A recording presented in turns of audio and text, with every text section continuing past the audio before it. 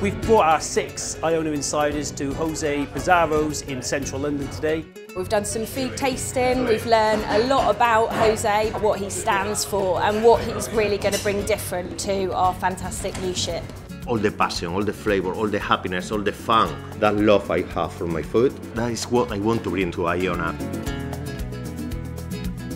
The thing we are going to do is a chocolate pot now. My grandmother, when I was a good child, a chocolate pot always my reward. José told us this really heartwarming story of whenever he'd been a great boy at school, he was treated to these incredible chocolate pots that his grandmother had made, and it was a real special prize for him, and now he's delivering that prize and that treat to his guests.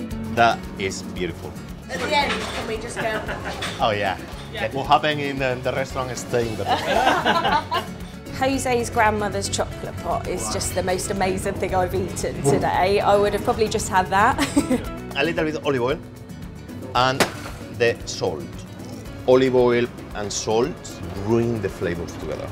It's not something that comes to mind, putting chocolate and olive oil and salt. It's a bit like when people put chilli and chocolate, you think it's a bit of a weird combination, but actually it really, really works. So simple, but so absolutely amazing. We did get to taste several olive oils. One of them we had was very bland, probably something that you would just use to fry.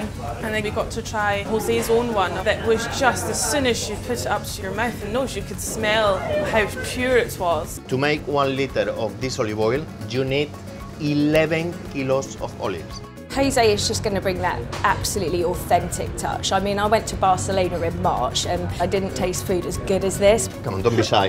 Is this how you serve it in your restaurant? It's how I serve in the restaurant and it's how it's going to be served in Iona. Just one more. Oh, just wait till you're on Iona and you get to taste those chocolate pots. We're hoping the Iona insiders have absolutely loved today. We know they have. They will be writing their blogs, they're going to be shouting about it on social media. I'm incredibly keen to tell my customers about everything that's going to be on board Iona. A lot of them will book their cruise based on the food that's going to be on board. I like how it's based to the itinerary. I like how it's very authentic, and I'm sure they'll enjoy that too.